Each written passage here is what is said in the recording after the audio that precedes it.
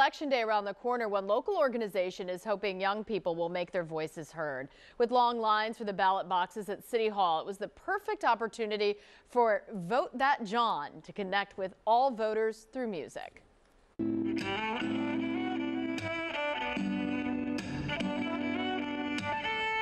Oh, it's fantastic. It's a great way to stand in line and wait to vote. I went to the Performing Arts High School, and I'm currently studying architecture at Drexel.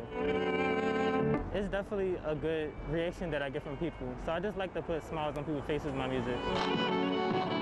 I think it's very relaxing. It's helped my experience a lot. It's my first time voting. I was very excited, and he's playing all songs that are on my playlist.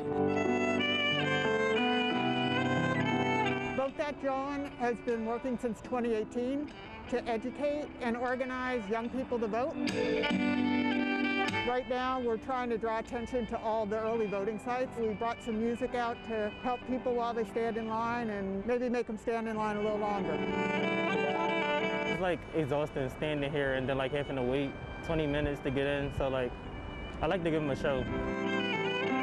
If you're gonna wait in line, you might as well have some fantastic music to listen to. He's excellent. I'm kind of distracted. The line's been long, and I was too focused on his beautiful songs. Very emotional songs. I appreciated it. I think there's such a connection between art and organizing, and it really draws people in. It gets them to commit to a message. It's really a natural combination to bring art and community together.